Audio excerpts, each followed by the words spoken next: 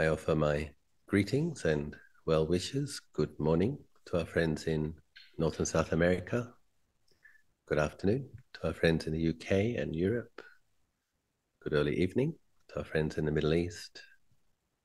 Good evening to our friends in India, Thailand, Singapore, Malaysia. Good late evening to our friends in Australia. I hope you are well. Nice to see your faces. Looking at this screen, I can see a good number of people who were recently in India with me. It's nice to see you again. Tonight we're having a bit of a sharing about the pilgrimage that I led with recently in India with many of the people that joined these Zoom sessions, and also a personal period of retreat that I had. And it's a big subject. I'll try to, it's probably going to be meandering with many tangents, multifaceted, Jewel, hopefully, of some interest to you. I guess one thing I'm mindful of is not everybody attended a pilgrimage. So why is it relevant? It's a good question. Why is the subject of pilgrimage relevant to me wherever I am in the world? Maybe I've never been on a pilgrimage. Maybe I've never will go on a pilgrimage this lifetime. So just by way of preface, it's in the five spiritual powers, we have faith first. And faith is confidence in Lord Buddha's teachings, confidence in the fact of enlightenment, that he realized it, confidence in his teachings, the Dhamma, the path, confidence in our own abilities. Pilgrimage is one of the ways that we demonstrate our faith. And by demonstrating faith, it deepens our faith.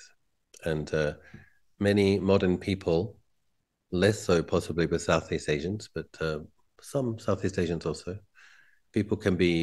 modern people can be a bit heady, a bit intellectual, and it's fine. It's fine to be intelligent. It's fine to have discriminating wisdom, but faith, to be truly powerful, has the confidence in the teachings component, confidence in nibbana, in enlightenment component, but there is also a heart quality, which is was more about trust, deep, deep, deep trust, and deep, deep, deep gratitude, and deep, deep love, very wholesome love.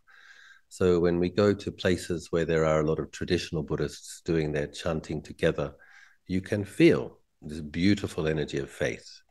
So it's not just an intellectual accepting, yes, I believe what Buddha taught, it makes sense. No, when we think of what Lord Buddha taught and that it makes sense, we feel a tremendous sense of gratitude that Lord Buddha taught it. We feel a tremendous sense of love and trust for the fact that the Buddha became enlightened. It's a sense of awe and amazement, even, that enlightenment is even possible. How wonderful. So when we go on pilgrimage, we're deepening those qualities. We're making our faith indriya into a faith bala, a power of faith.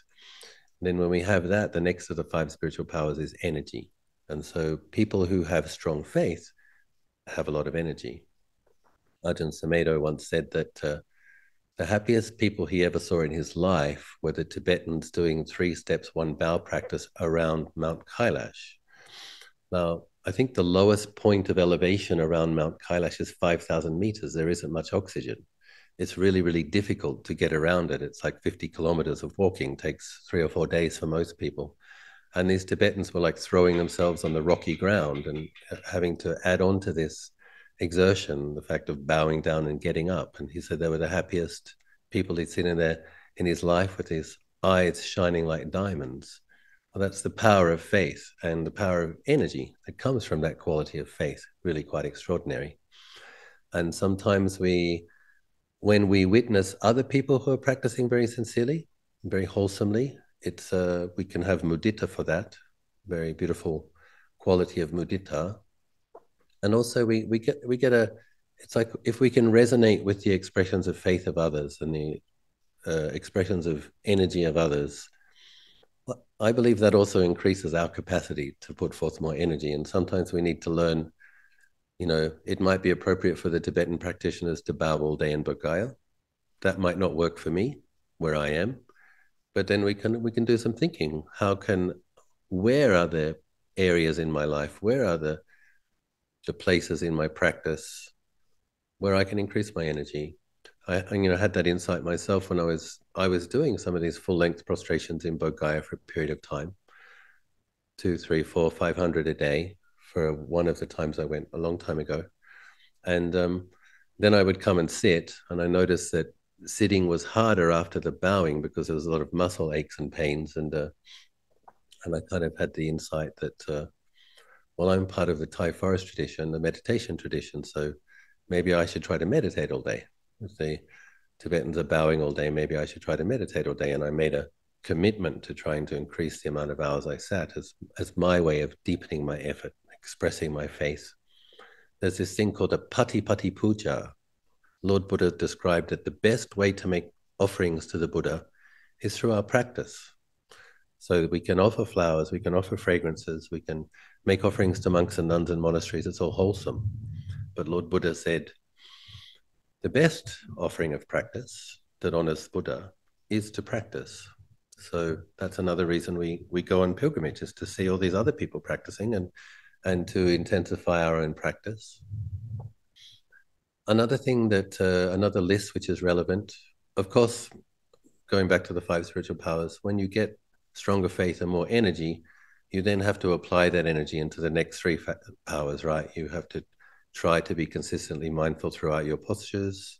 You bring your energy and you invest it into being mindful, more mindful. You have the energy to do that. You have the resolve to do that.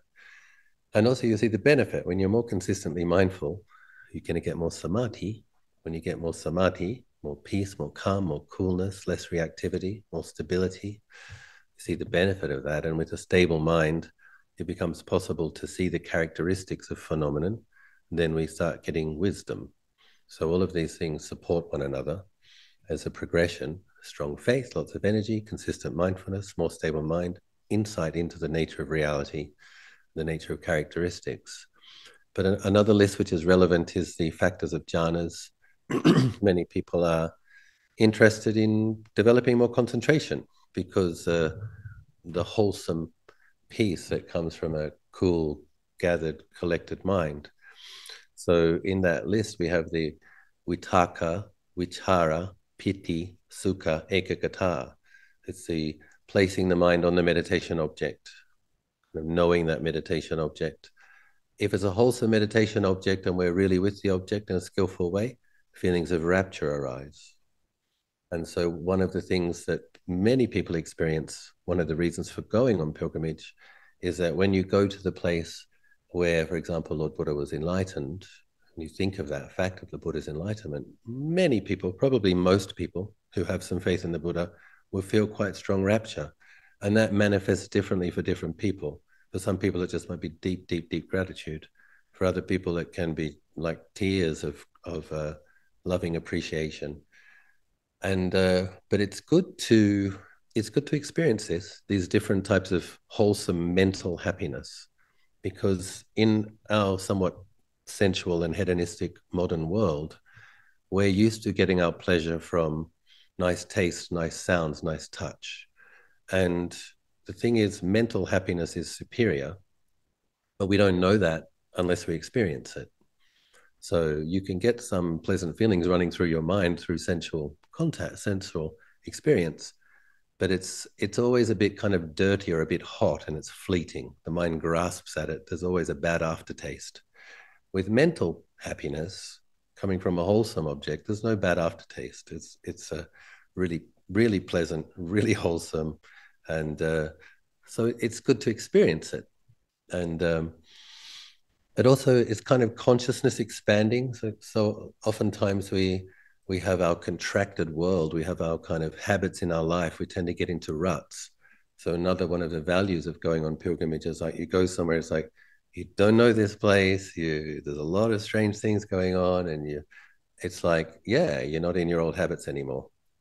And you see that you know the way you practice, but you're seeing all these different ways that other people practice. is consciousness expanding? And all of these things are good, I think, because habits are deep and they obstruct us.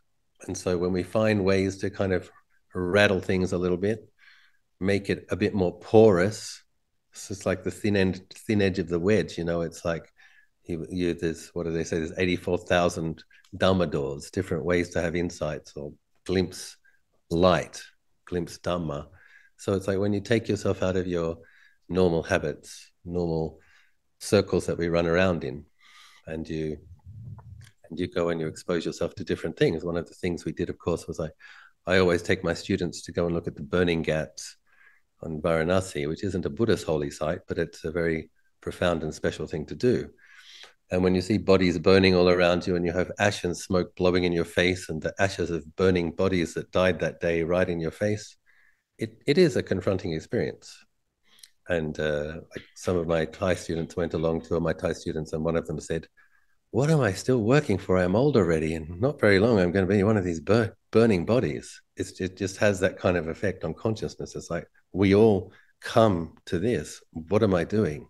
It's holding a mirror to the way we're living our lives. And, another one of the values of going on pilgrimage, particularly in India, is that when you see the harshness and the poverty of many of the people who live in Bihar and Uttar Pradesh, there's just a natural feeling of recognition of what the good fortune we have, and of not taking that for granted.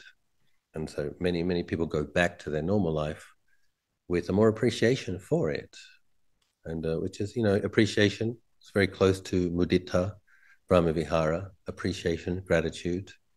And all human beings probably have a gift for imagining how things could be better, and we all have gifts at holding grudges and being malcontented.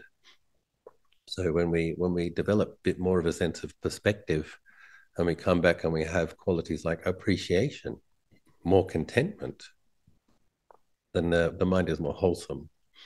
Recognition of the blessings that have already manifested in our lives, and then an understanding of what caused that. That's the law of karma. So merit really is real.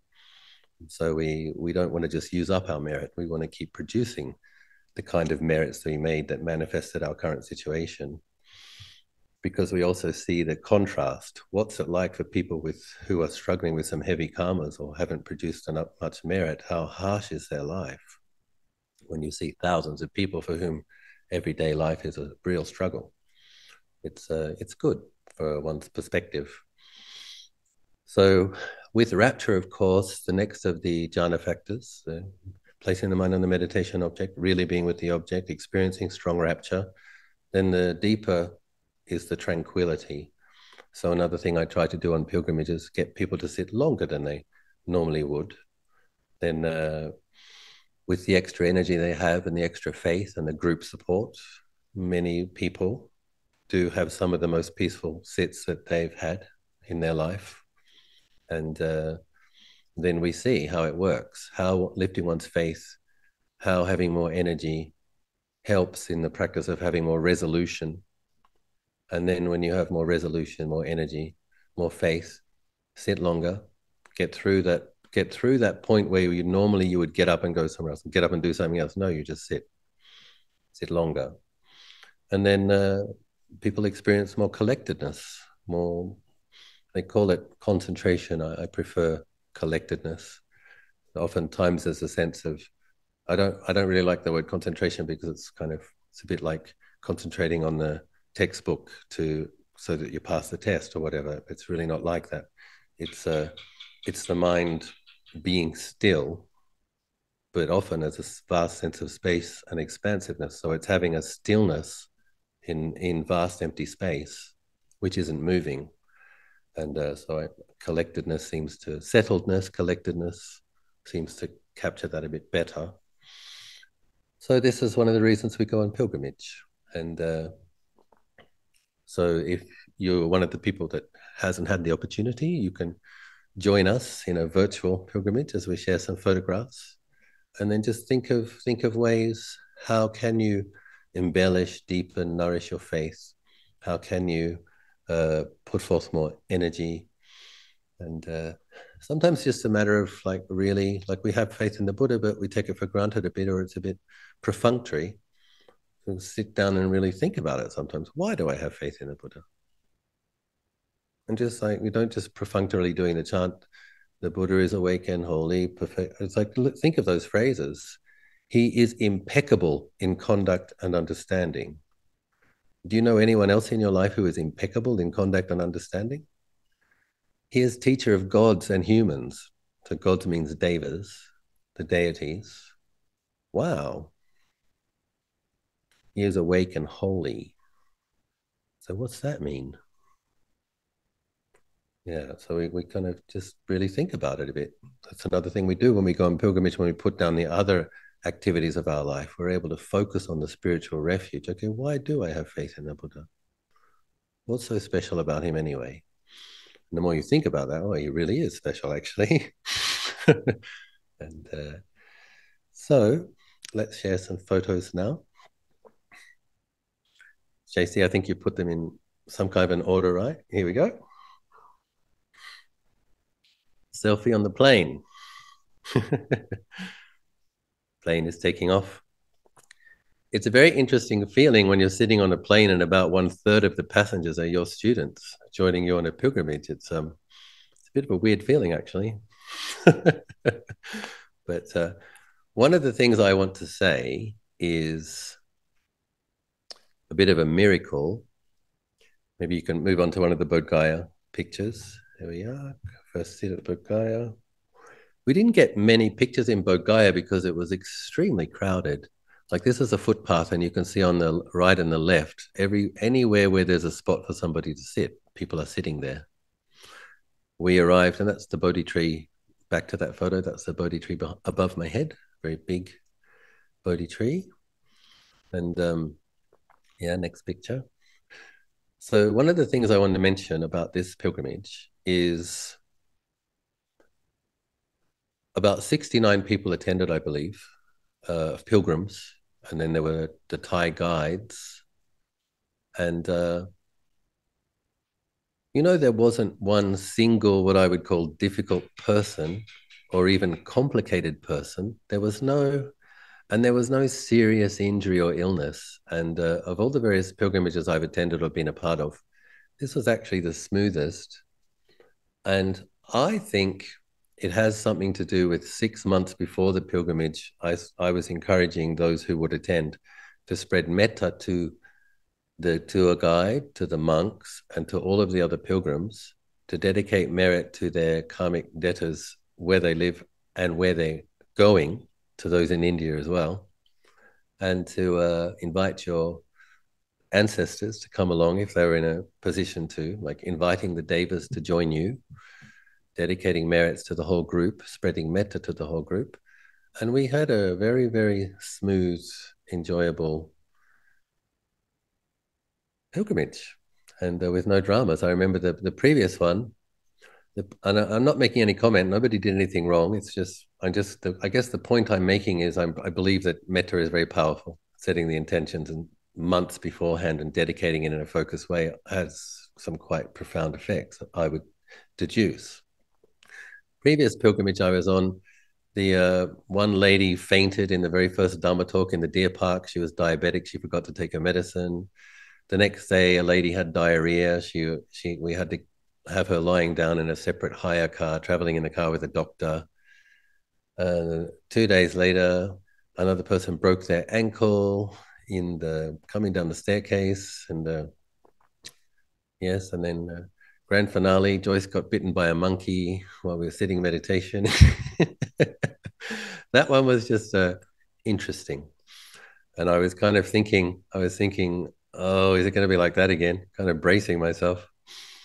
Let's see what happens this time. And there was no single significant drama. Quite amazing, actually. So I'm very grateful for that.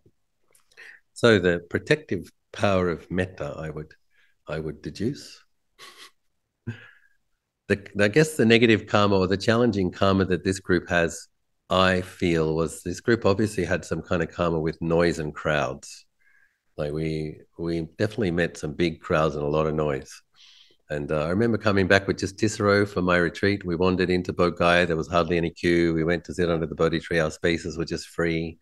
And we sat. We had quite a nice sat for 3 hours and sat for no dramas, lots of space. But when I went with the group, there was, yeah, we went for the second time. We were going to try to find a space for 60 people to sit. There wasn't a space for 60 people to sit. I had to say to everyone, okay, just find a spot anywhere and I'll meet you in 3 hours under the Bodhi tree. And that's what we did. But it worked in its own way. And it was nice for people to see what Bodhi is like when it's really pumping, when there's a really, really big group doing the puja. It was the Nyingma Monlam Chenmo and many of the Tibetan Buddhist practitioners from places like Sikkim and Kashmir and Nepal and the Tibetans in exile. So definitely very atmospheric. So next picture. Yes, this is Prabhupada Metta in the Vihara inside the Chedi. So this is an ancient Buddha statue. He's actually made of black stone, but he's been gold leafed. And he's very respected, revered. Here's very early in the morning. We're going up to the place where Lord Buddha practiced the 6 years of austerities, eating just one handful, one palmful of rice or lentils, etc. Made the group get up quite early in my understanding that if we get there before anyone else, we'll probably get some quiet time to meditate. And we were fairly successful. I think we got about an hour and a half of fairly quiet sitting up on top of the Dungashwari, it's called, the austerities cave. There's a tiny little cave inside where it's believed the Bodhisattva practiced austerities for 6 years and where he said it is possible that another spiritual practitioner had suffered as much in their striving, but not possible that anybody suffered more. That's how sincere and earnest he had been in that period. And it has a different feeling. It has a kind of a feeling of intensity. So that's our group, and the cave was just behind where we are there. The Lumpur Biek said this is a very good spot to make determinations. So if there's areas in one's practice that one needs to kind of be a bit more determined in, this is a good place to go and make a pledge. But of course, if you make a pledge in such a place, you do have to really try to keep it. So, but once you get the conviction and you think you can keep it, but an activity like this might help you, it's a good thing to do. Go and make some determinations, aspirations. The austerity cave. So yeah, when we went back and just told everybody find a spot to sit somewhere, had this very interesting experience, and where a somewhat crazy Russian nun, when I sat in my seat, started to yell at me, and Panya Siri, who is a bhikkhu who's living with me now from Kazakhstan, he understands Russian. And he told me afterwards, yeah, she was swearing the worst curse words and the most vulgar insults possible in the Russian language. And I didn't understand, of course, but I turned around and I looked at her and I says, it is not skillful for you to be speaking to a good bhikkhu like this in this place. I thought, let's see if that works. At which point she yelled at me louder and faster, and the bits of spit were flying out of her mouth. And I have a theory about this. I have a theory that if you're going to be brave or bold enough to help 70 other human beings, you're no longer working with just your karma. I think this was mixed karma. This was the result of helping a lot of people. Because when I came back by myself, there was no crazy Russian nun yelling at me. And but it was a very interesting practicing in faith and trust. Like, okay, I put in my earplugs, I pulled the hat over my eyes, and I just sat and I trusted. Okay, I've got enough friends in close vicinity. If she actually starts hitting me, I'm sure some of my friends will help me, And I just meditated. But she continued to yell at me while I was with earplugs in my ears and hat pulled on my face and facing them. She yelled at me for another 5 minutes. But just like the Buddha said, I will not move from this spot. Let my blood dry up. I sat for 3 hours. And she didn't hit me. So May she be well, may she be happy. So, my favorite meditation spot in this world, facing the Mahabodhicharya. That gold leaf Buddha, I believe I put that there myself about 15 years ago, I think. It's still there. Sujat, the place where Sujata offered the milk rice is another place where we went. Very important thing occurred there is like a contemplation I often remind people about is no matter how ready Lord Buddha was to do his profound spiritual striving, when you're a human being, you must depend upon the kindness of others. And the role of nourishment, the role of sweetness and tenderness in just the right amount that nourishes intense practice. That's what this place means to me. And so we went early in the morning once again to have some quiet hours before the other groups arrived. And it was really quiet. Very cold, if I recall. It's probably about 8 degrees in the morning, 8, 9, 10, foggy. And but we all had a nice sit there. This commemorates where Sujata's house was, Lady Sujata. There we were sitting in the nice when the sun came up and the fog lifted, pleasantly warm, pleasant, well, not as cold. I'm not sure if it was warm. So next we went to Veluvana, the bamboo grove. And, I've been studying about bamboo because I started painting bamboo. This is Himalayan blue bamboo, in case you were wondering. They they planted many different types of bamboo in the historical site of the bamboo grove, and I've been going there for I guess 20 years, and it used to be a really dingy, uninspiring place where you used to have to use your imagination to imagine it as a bamboo grove and imagine the Buddha there with the 1,250 arahants. But now it's actually quite a nice park-like space, and there really is a lot of beautiful bamboo around.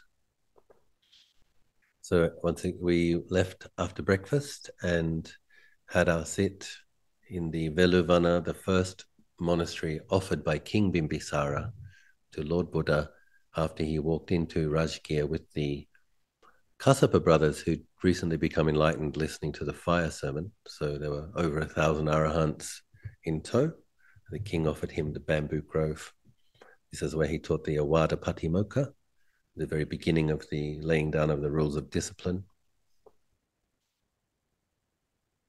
We were fortunate as we were sitting, a wonderful monk from northern Thailand, Lumpur Tongdang, passed through. After our sit, we were able to go and pay respects to him as well.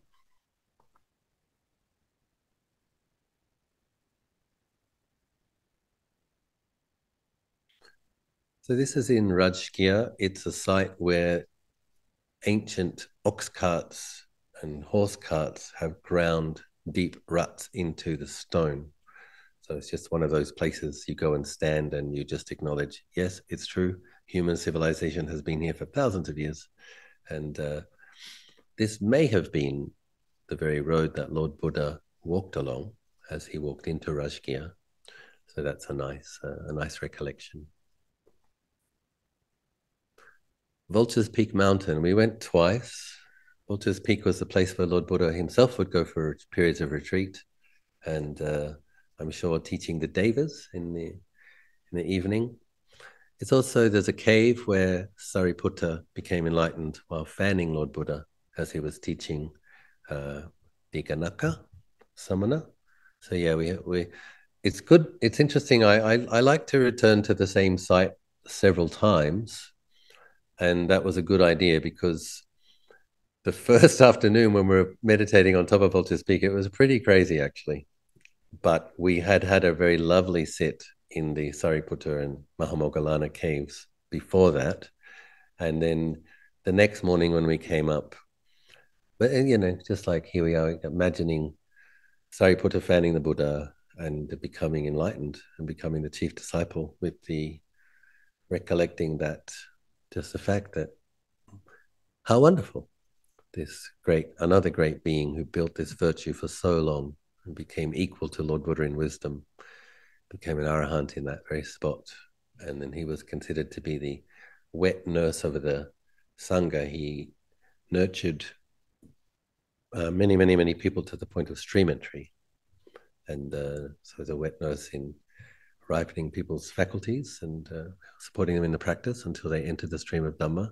Mahamoggallana was revered for helping them finish off their work, become arahants. So yes, very nice sunset. And we went twice, so this might have been the next morning. I can't remember which photo was from which one, but this is the place where Lord Buddha's kuti was believed to be. The air quality, you can see behind, it wasn't actually cloudy. This is this very interesting combination of dust and fog that happens in northern India in winter. I think there was a PM 2.5 of about 300 on top of Vulture's Peak. And the people in Bangkok get kind of worried and excited and don't want to go outside if it gets up to 150. So where we were, it was 300. And I just encourage people to breathe in the sacred dust, holy dust. Don't make a problem out of it. You're on pilgrimage, everything is sacred. And sometimes the grayish, browny, hazy air gives a certain mystical quality to the photographs. See. We chanted the Heart Sutra, actually, in Ezra chanted it in Sanskrit. We chanted it in Mandarin, and Tansampanu chanted it in Korean. And then we also chanted the Anattalakkhana Sutta in the morning session. We went very early in the morning, as before sunrise, and we did get it to ourselves for a while. So it was chalk and cheese. The evening was really crazy, and the next morning was very serene. That's the value of returning to the same spot several times. You increase your chances of having a good experience.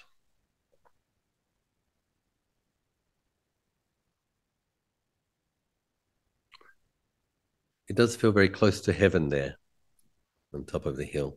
You can imagine the Buddha teaching large numbers of devas.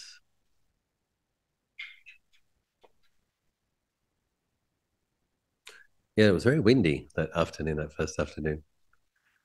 The auspicious prayer flags fluttering in the breeze.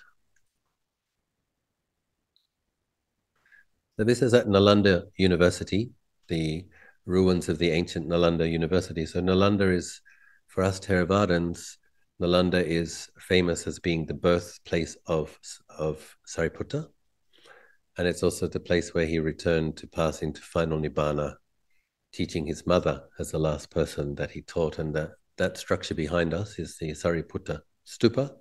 And some people believe there are relics to Sariputta still contained inside. Of course, it was a monastic university for about 1,000 years with about 15,000 monastics and Theravada and Mahayana Vajrayana all living and practicing together. And we visited the museum there. Saw some really stunning artifacts which show just how skilled and developed the art was. It's my personal favorite image of Avalokiteshvara. When I see this image, I think it was the prototype for the thousand-armed image that later went to Tibet and China. But what I like about it is it's so realistic. He has all these arms, but it looks natural somehow. He doesn't look like a kind of a insect. He looks like a human being with many celestial arms. Very, very beautiful statue. When I see that statue, I kind of fall to my knees, and I always sneakily rub a bit of sandalwood oil in front of him. And we asked permission to do a little chant in the Indian. That's a nice thing about Indian.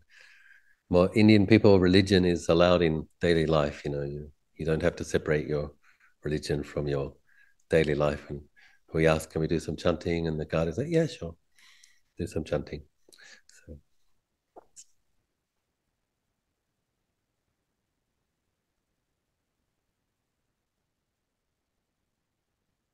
Padmapani. Yeah, so we meditated for a long session in front of the Sariputta cave, and that portion, that thing structure right in front of us is a stupa, I believe, and it has the stucco work.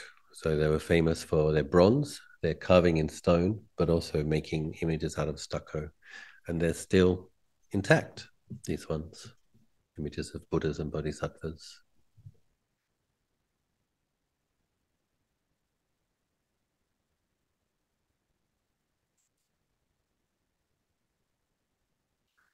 So after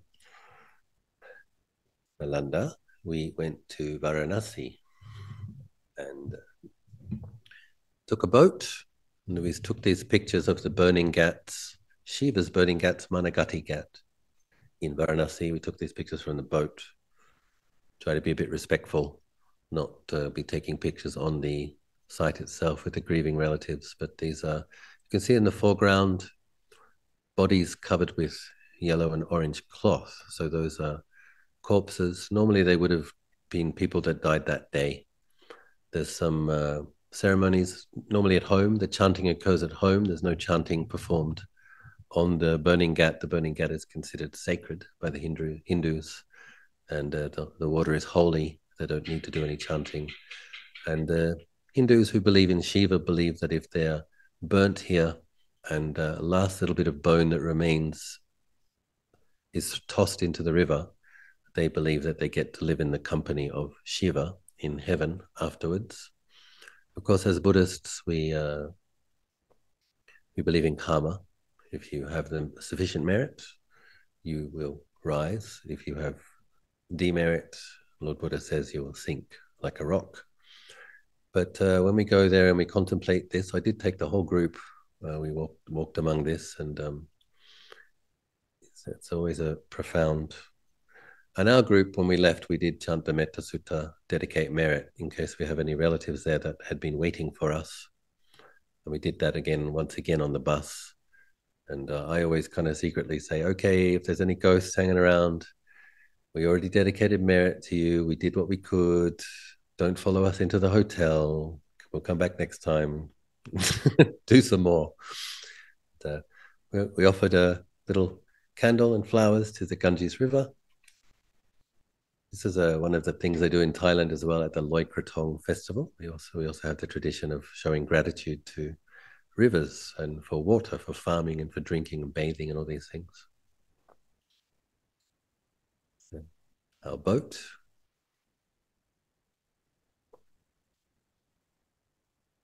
Our offering to the river.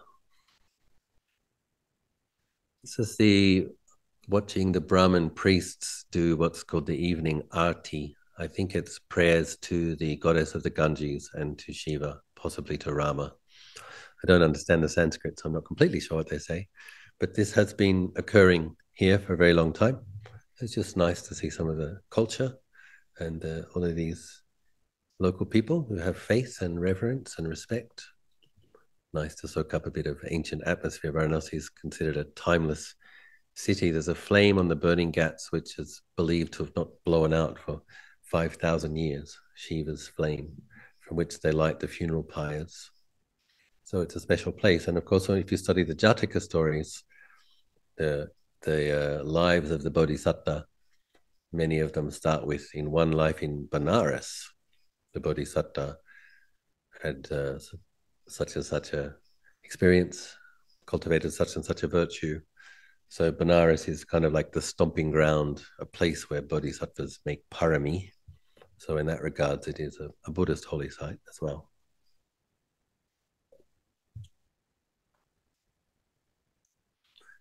And not very far from Varanasi, of course, is Sarnath, the site of Isipatana, Mikadaye, the deer park, where Lord Buddha taught the Dhammacakka Sutta and the Anattalakkhana Sutta. So the next morning, early in the morning, we went there. In the morning, we chanted the Dhammacakka Sutta. Then we had our lunch and we went to the museum. In the afternoon, we came back and we chanted the Anattalakkhana Sutta. My mind was just becoming peaceful in half an hour. You see that beautiful mystical haze in the air? The PM 2.5 in Sarnath on that day was 430. My mind was just becoming peaceful at half an hour, and then it was like coughed up a bunch of mucus that my body was producing, trying to protect my lungs from the dust. But it's holy dust, it's sacred dust. It has to be done. You can feel the breath more easily in Sarnath in the winter. It's like it has a more viscosity. Breathing in, aware of the in breath. Breathing out, aware of the out breath. Feelings. But many people had peaceful sits. It's very amazing to think of the Anya Kondanya realizing stream entry and the Dhamma wheel being set in motion, that no Brahman, no Deva, no Mara, no king, no one can stop. In this sight, the culmination of Lord Buddha developing those virtues and that wisdom for so long, the Dhamma was going to be in the world, spreading in the world for a long, long, long time. And so this is the site where Buddha, Dharma, and Sangha became manifest in the world. And in subsequent days, teaching the Anatalakkhana Sutta, all 5 of the first ascetics became bhikkhus and became arahants in this place. Then there was Yasa, the merchant's son, and then Yasa's friends. Many people became arahants. Luang Por Nun told me that many, many, many devas listening to the Dhammacakka Sutta also became enlightened. So a lot of beings who cultivate virtue and they want to get enlightened listening to a teaching of a Buddha, some people actually delay their liberation from the point where they could have been liberation because they want to be liberated. They love Buddhas so much, they love the Dhamma so much, they want to be liberated by listening to the Dhamma from a Buddha. And so those people who've been very diligent in their dana and their sila and their cultivation, enjoying the fruits of that in the heaven realm, waiting for Lord Buddha to become enlightened, waiting to give ear and listen to the Dhamma. So many, many, many devas became. Anya Kondanya had made the vow to be the first human to realize Dhamma listening to the Buddha's first sermon. Many, many, many devas had been waiting for the same occasion and were liberated on the same occasion. And it's very interesting because these places tend to be pretty busy. And the local Indian people they're not, to them, I think Lord Buddha is a kind of a minor deity and one of the many avatars of Vishnu. It's not, that's how they see him. They don't see him as the teacher of gods and humans who realize something higher than heaven. So they don't give the same quality of reverence that the Buddhists do. There's a lot of just kind of like going on a picnic vibe and kind of yee-hawing and hee-hawing and selfies and a lot of noise. But what's interesting is, and we have to remind ourselves that we are guests in their country and they can behave how they like. And but what's interesting is when we meditate in these places, despite the fact of the busyness, the noise, the lack of reverence sometimes, the mind often becomes very peaceful. There's in a place where thousands, possibly millions of devas became enlightened and many humans became enlightened. And then, of course, it was probably a monastery for at least 1,000 years, 1,500 years. Many more humans, monks and nuns, became enlightened and lay people became stream enterers. And tens of thousands of people will have been developing their jhanas. And when that much potent spiritual realization and cultivation happens in a place, something definitely sticks to the earth element in these areas. So many people had a peaceful meditation despite the noise, the crowds, and the dirty air.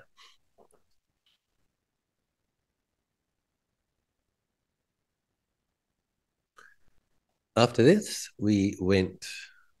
I've had the experience, I've led many pilgrimages and attended many pilgrimages, and this time I wanted to do things slightly differently because if you are traveling in northern India in winter where the air is misty in the morning and dirty because the dirt hangs in the fog, if we were to go from Sarnath on the traditional pilgrimage and then go to Vaisali, Kusinara, Lumbini, and Savatthi, by the time you get to Lumbini, everybody has a chest infection or a throat infection or a sinus infection because a couple of people get sick with sharing the same bus. Everybody's sharing the air on the bus.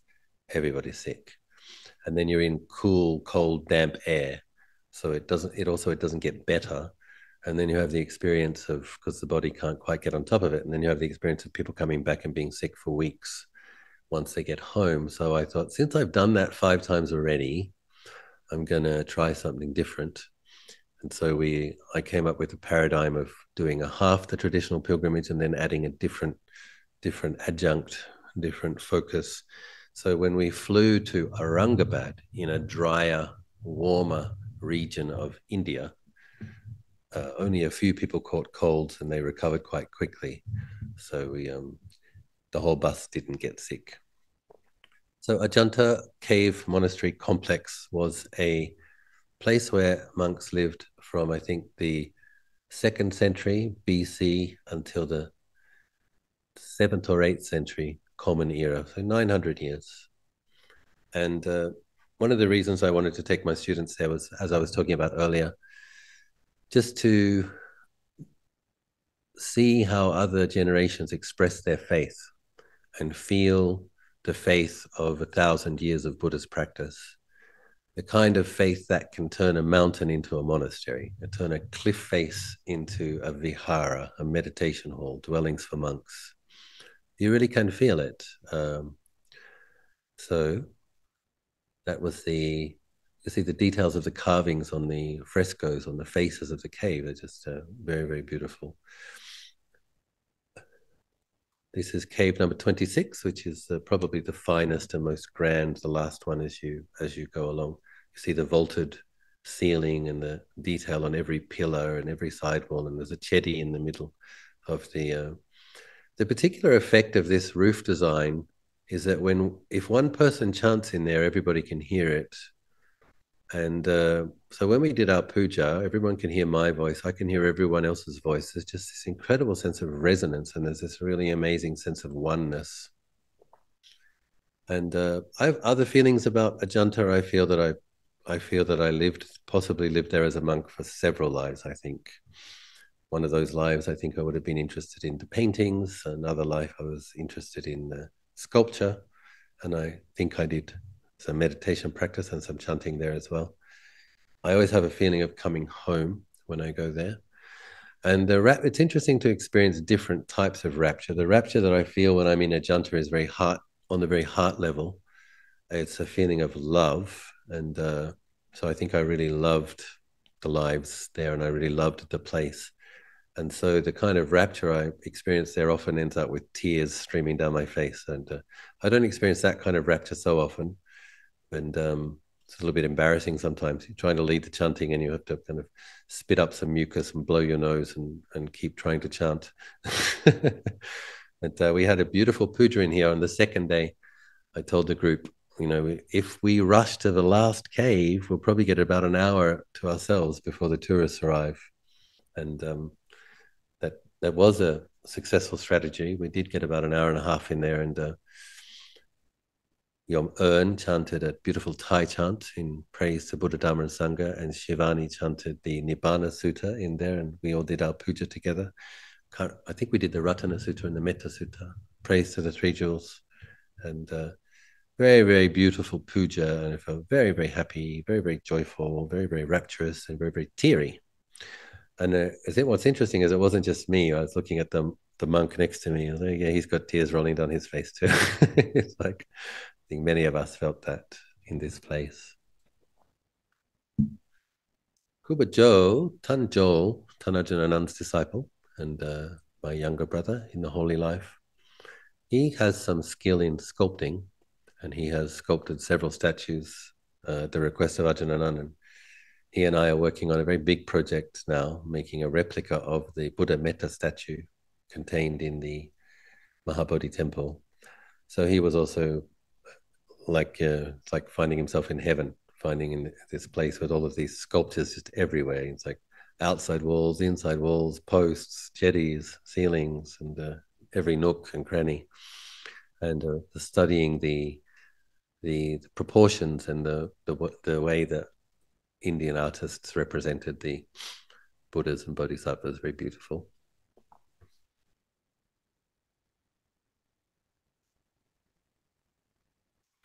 Everyone was happy. So it's our quiet morning.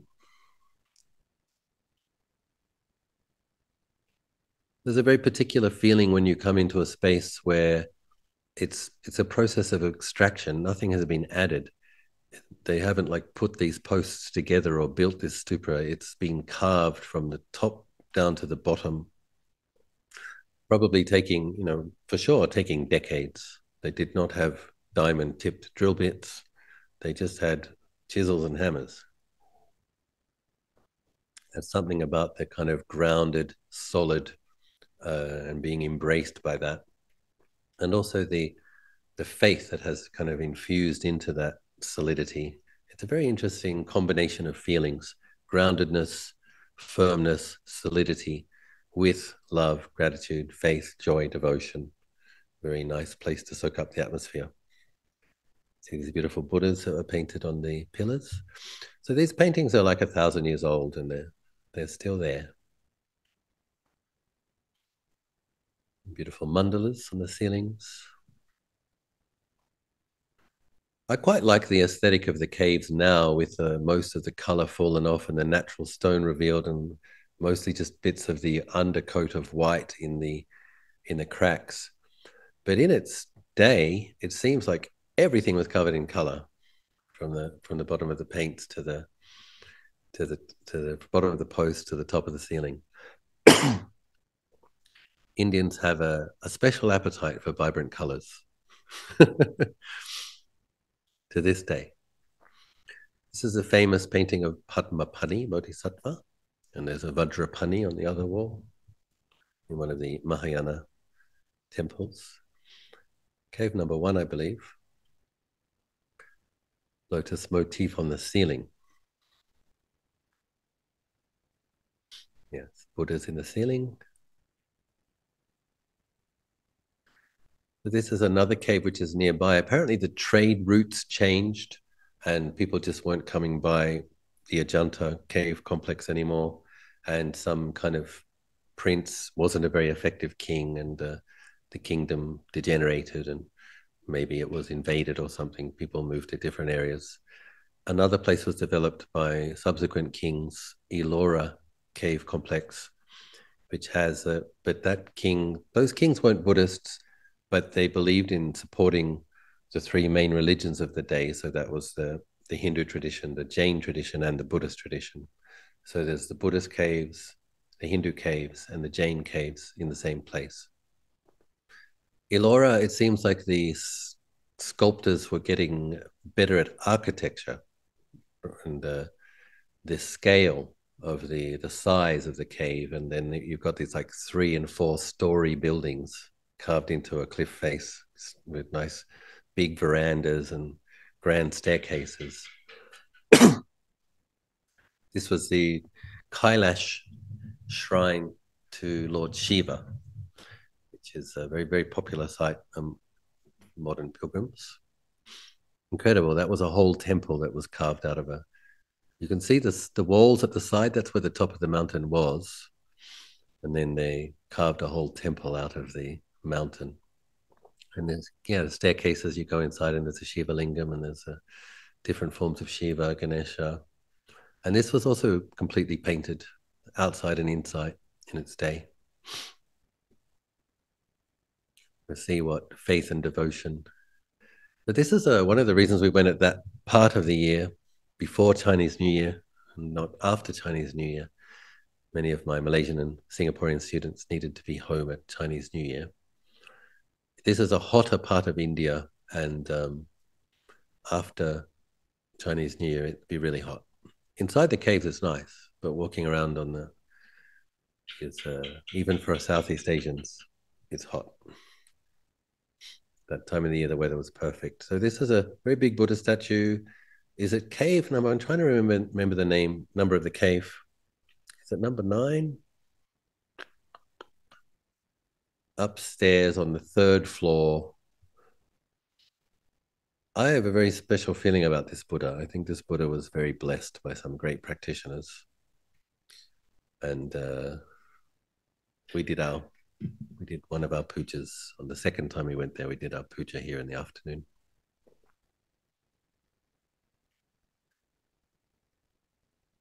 Lovely afternoon light.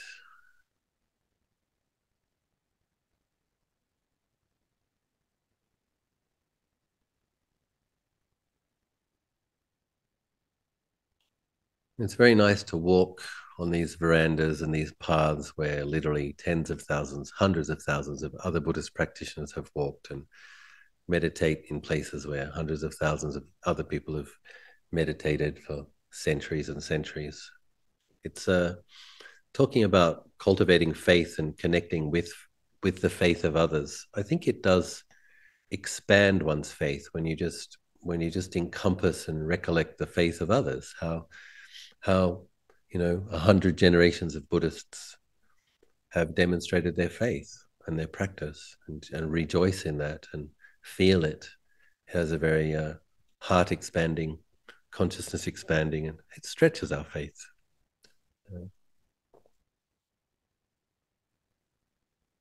You can see people seem quite joyful.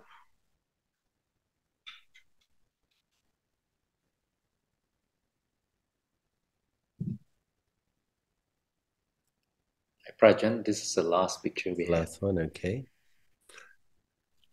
So after this, the group flew, most of them, to their various home places, and then the important, very important, but quite challenging aspect of pilgrimage practice comes into being. Is like you set your resolutions, you set your determinations, but then it's very, very important when you get home, you actually have to do it. Those first few days after the pilgrimage back home, there's going to be a bit of tiredness. You might need to rest a bit, but then we do need to remember.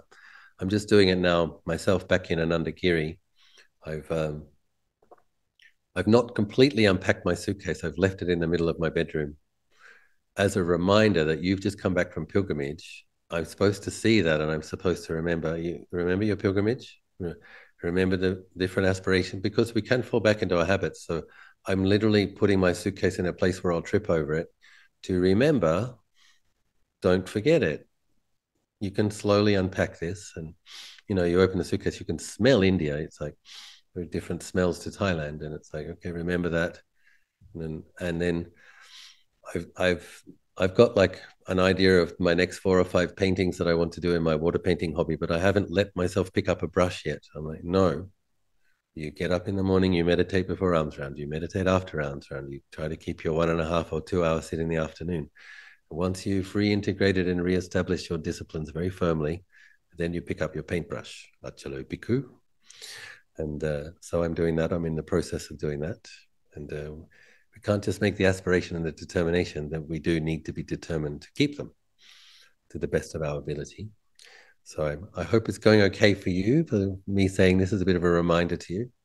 What did you determine? How is your determination going? How is your faith manifesting as effort and consistency? And of course, after the pilgrimage part, I spent about a week in Mumbai. This was very deliberate because this was my 19th trip to India. And the overwhelming, need to understand that Bangkok and Bodh Gaya is a 3 hour flight from Bangkok. It's like regional for where I live, especially with the advent of low cost airlines. That was a fortunate synchronicity with this lifetime, that I was able to live in Thailand and low cost airlines came into being. And the knee pain aside, it's worth it. I'm very tall. Squeezing into low cost airlines is a special practice. I had 4 weeks, a month to practice in Bodh Gaya, and I was embracing the next 1,000 hours of my. And most people know I've practiced 4,000 hours of meditation under the Bodhi tree, and I recently made the aspiration that I would try to do that, to take it to the 5,000 hour state level, and realize that I really appreciate and benefit from doing these meditation retreats in Bodh Gaya. When you're an abbot, when you're in your monastery, there are abbot duties, there are teacher duties, and when I'm able to go to Bodh Gaya and focus fully on my own practice, it's very helpful for me. And I was trying to investigate why, having been there 19 trips to India, I think about 15 intensive meditation retreats under the Bodhi tree for myself now. And I'm trying to bring more of a noticing, okay, how does it work? Why does it work? Why do you get good results there? What's going on? And because there is a lot of coarse energies under the Bodhi tree on a basic level, there's a lot of different types of people there for different reasons. Not every group is well behaved. But because it's the seed of enlightenment in this universe, I know one monk who has a divine eye who says that from the airport, he can see the radiance of the Vajra asana spreading to heaven. He can see that from the airport. And then the same wonderful monk said that at any one time, there are always 10,000 devas circumambulating Bodh Gaya from this and other universes. Just like humans, devas want merit. Merit is synonymous with happiness. So I think what happens for myself, a mind which is attenuated by 3 decades of meditation, when my mind begins to get a little bit peaceful, what I think occurs is the vibration of purity, because it's a place where 4 Buddhas of this eon have been enlightened, combined with the rapture that the 10,000 devas are feeling, because they're literally just above your head. The Mahabodhi temple is 54 meters tall. So you've got 10,000 devas above your head. And so, because when my mind gets a little bit more concentrated and a little bit more sensitive, it's kind of sensitive to the rapture of 10,000 devas, then that's going to manifest as a special quality of rapture for oneself as well. If you can just sit long enough for your mind to get sensitive enough, we are kind of amorphic, we are sensitive creatures. You can resonate. So you just sit there long enough with your intention to make your mind peaceful. And then those blessings of all of those devas increasing, devas with right view, good devas, increasing their merits, that rapture. So when we were talking about the factors of jhana earlier, when the rapture gets stronger and you keep sitting longer and longer, then the tranquility is deeper, more vast. And then there's periods of one pointedness. And so getting just familiar with that. How does it work? Why does it work? And in some respects, I think it's getting an even more difficult place to practice because the numbers of what I would call Hindu Buddhists tourists is increasing. When I first started going, 21 years ago, there wasn't much of a middle class in India, not in Bihar, but India is really developing now. It's becoming a much more developed nation with a much larger middle class. And so that means that people have cars and people have spare time and people have some cash and they want to make merit. They want to go places, they want to see things. And there's a lot of people coming to Bodh Gaya to get married these days. I think these days, Indian tourists probably are equal to overseas tourists now. So for their economy, they're very welcoming to Indian tourists. And just sheer numbers of the people coming to the place. And as I said earlier, the locals don't quite give it the same reverence as actual Buddhists, and I can understand why. And then, so it's noisier. And then the local Indians who are trying to get donations from the Indian tourists, that they've increased in number as well. And they're not very well behaved. They're right under the Bodhi tree.